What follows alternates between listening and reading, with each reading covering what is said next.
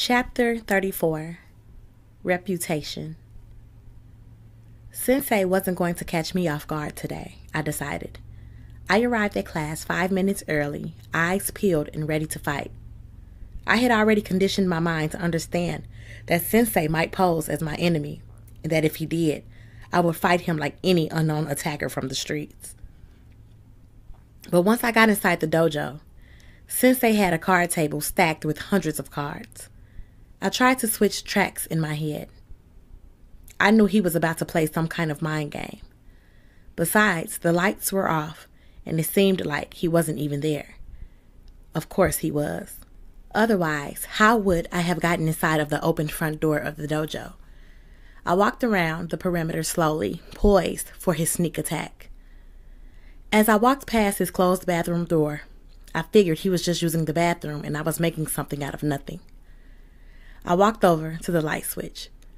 Before I could flip it up, he came swooping down and was standing right there in front of me. "It is a common mistake," he said in place of a greeting. "People tend to never look up. A ninja must always look up and in every direction, even beneath his feet." I guessed he was hanging there on the ceiling in the dark like a bat. I knew ninjas could do these types of maneuvers, but I also thought it was because they were usually small-sized Asian men.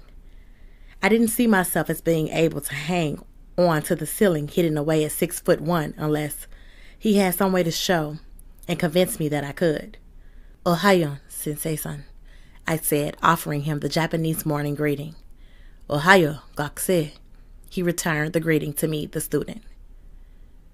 In ancient times, armies of warriors had rules of confrontation that they abided by.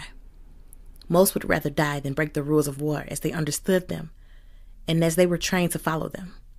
But this is not the way of the ninja. Other warriors pride themselves on confronting their enemy face to face and fighting honorably. But this is not a ninja's honor. A ninja is usually the outnumbered, the underdog, the underestimated.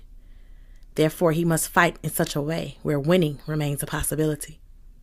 One of those ways of fighting is invisibility. It would be hard for an enemy to fight what he cannot see and did not foresee. A ninja must be a master of strategy. A ninja, unlike the ancient warrior who loved confrontation, open combat, spectators, and ceremonies to cheer him on, always seeks to hide his plan and execute his plan in secrecy whenever possible. "It is not above a ninja to stab an enemy in his back," Sensei said in a calm but deadly serious tone, "or to poison an enemy in such a way that he kills himself with his own hand by a substance slipped into his drink or food or carefully placed on his personal belongings, or to set a trap for his enemy after studying his usual movements and habits." I listened very carefully, seeing Sensei from an angle I never looked at him before. The object is to win at all costs. The meaning of the word ninja is one who remains alive, one who preserves his life, the one who plans and fights and struggles through any circumstance, no matter how difficult, and remains standing at its conclusion. Therefore, in this complicated world, a true ninja of today's time would have to be a careful but extremely swift thinker who uses everything within his reach to achieve his goal. "A thinker," I repeated. "Yes," he confirmed. "This is why a fool could not be offered this knowledge which I am offering you. A fool doesn't think matters through. A fool does not know the difference between his enemies and his friends. So with these skills that I am teaching you, a fool would destroy everyone, including himself. Your ability to think through situations is what gives you a great advantage and a great civility. You can kill, but you are not eager to kill.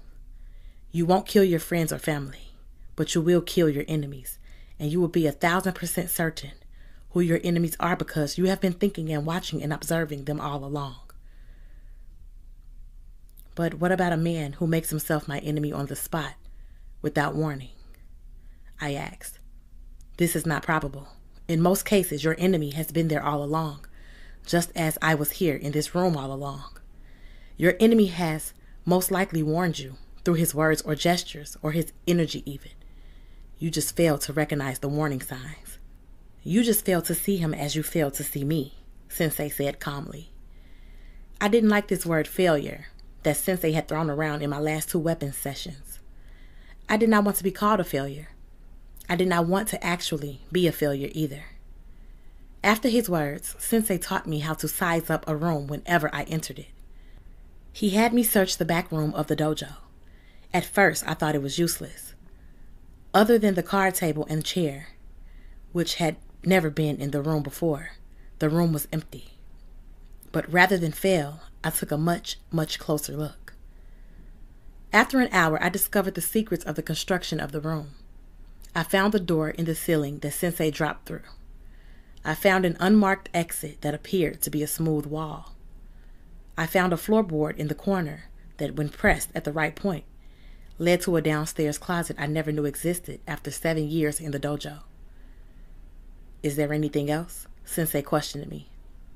I had been observing and searching an empty room for more than an hour. Other than the dummy and items Sensei had stored in his closet, I was certain I located everything.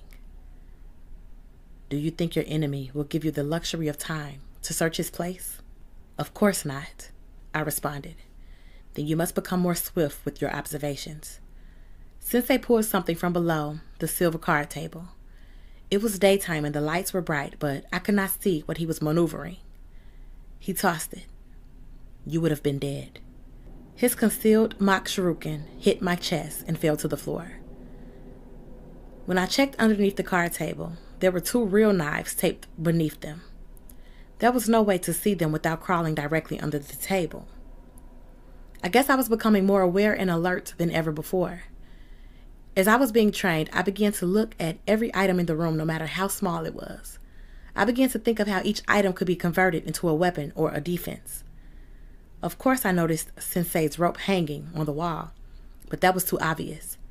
I am certain he left it out there purposely to encourage and challenge me. He did well because I planned to tie him up to a chair as he did me. But I would have to work on my technique and execute it when he least expected it. The second 2 hours of weapons class had me tight. After a strenuous workout, Sensei ordered me to take a seat at the card table. He instructed me to build a house from the hundreds of cards he had there. My mind and heart was already sped up from the morning challenges. I did not want to slow myself all the way down to build a house of cards. Besides, I didn't want to be an artist or architect. I am a fighter and a businessman. I sat there staring at the cards. Do not leave until you have utilized every card and built a house which is standing, Sensei instructed me. Then he walked out of the training area into another room, probably his private office. Even bricks are held together by cement, I thought to myself. How would I build a house of cards? No glue, no nothing. It took a half hour for me sitting there to move beyond my anger. Sensei was right when he said, anger blocks success because anger shuts down a person's thoughts, which paralyzes a person's skills. I could have got up and left. I didn't. I picked up 2 cards to see how I could lean one against the other and make them both be standing when I removed my hands. 4 hours later, I was still there, stuck in weapons training with no food, no water, and no break for 6 hours total. I had to block out the sound of the fighters in the main room of the dojo. I put the last card on my 4-story structure, hoping it wouldn't cause the entire roof to cave in. There had been 2,000 cards in total. I eased my chair away from the table slowly and carefully. I walked out of the room to let Sensei know I had completed the task. I was ready to go. Sensei walked back into the back room where he trained me. He stood looking at the house of cards from a distance. He asked me, "What does this house symbolize?" Tired, I wanted to respond by saying, "I don't know." But I didn't want to fail or cause this session to drag on, so I thought about it instead. "Effort," I responded. "Okay," he said, seeming to want me to use more words in my explanation. "Discipline," I added. "I see," he said, apparently not satisfied yet. patience, and respect. I tried to add more words to my tired explanation. He just grunted instead of using any words to let me know if I had gotten it right. Hard work takes careful effort, I said. It could be, he said, moving towards the table to take a closer look. As he got to the table, his leg bumped the edge and the whole 2,000 card house collapsed. He turned to me and said, "The house symbolizes your reputation. It takes forever to build a good one. It takes a second to blow it all away."